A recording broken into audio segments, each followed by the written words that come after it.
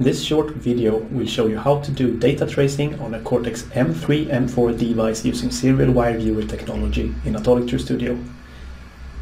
The data watchpoint and trace component in ARM core site generates data trace information using up to 4 available hardware comparators.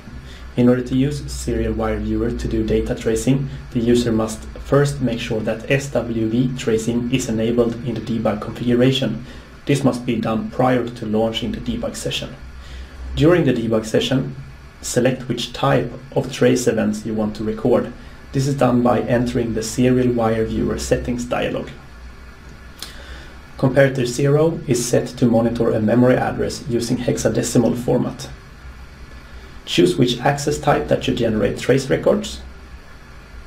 In order to read the memory address successfully, the size of the data type on the specific address must be specified.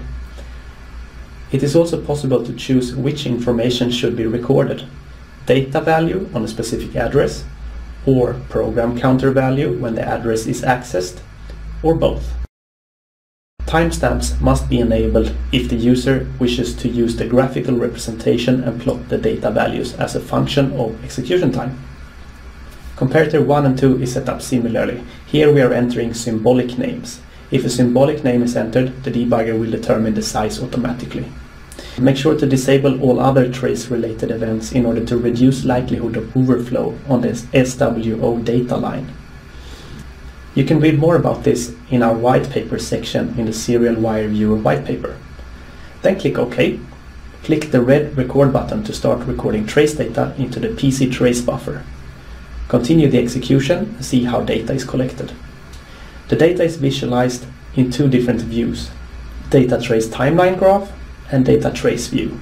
The data trace timeline graph will show a graphical representation of the information from the comparators. The graphical representation makes it easy to spot values deviating from an intended pattern.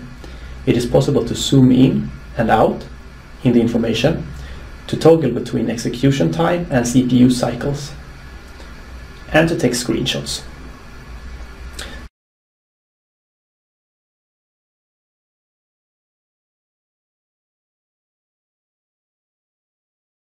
The data trace view will show the current value of all memory addresses currently being traced.